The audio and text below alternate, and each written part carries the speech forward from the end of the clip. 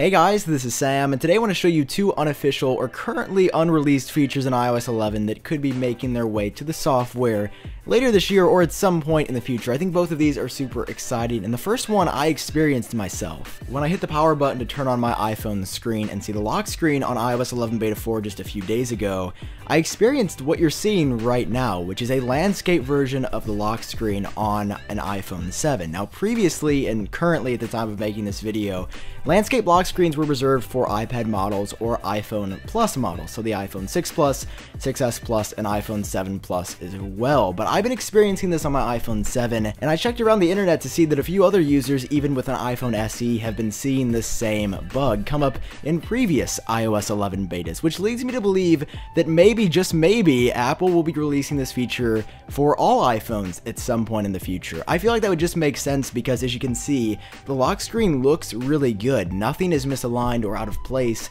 and notifications and text fit on the screen really well. So it makes me think that Apple might be testing this iOS 11 landscape lock screen feature for a new iPhone with a different size screen, like the upcoming iPhone 8. We actually saw the official design of that leak from Apple themselves just a day or two ago. So if you want to see that, click on this link at the top right hand corner of the screen. Still pretty crazy, can't believe that it happened, but this feature could be in testing for that iPhone, which is going to have a 5.8-inch OLED display, or maybe a 5.51-inch display when you take out the function area or row at the bottom of the screen, which is the next thing that I want to talk about. A Reddit user posted this a few hours ago, which is an image of them 3D touching on the YouTube app, and they claim that this function row of a virtual home button appeared at the bottom of their screen. Now, there's been a lot of people calling this a fake image. Clearly, this wouldn't be something too hard to Photoshop with just a few clicks because the detail isn't there and it's a pretty simple image. But I don't know, this looks pretty real, and it's been confirmed that the iPhone 8 will have a function row at the bottom of the screen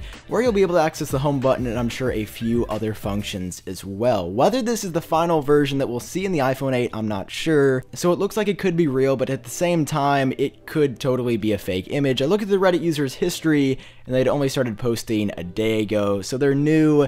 Could be an anonymous account, could totally be a fake, but nonetheless, it's interesting because this is how it could look. Another Reddit user made this mock-up of how the function row would look in Apple Pay on a purported iPhone 8 model. So two features in iOS 11 that I thought were worth taking a look at. The landscape lock screen is definitely more realistic.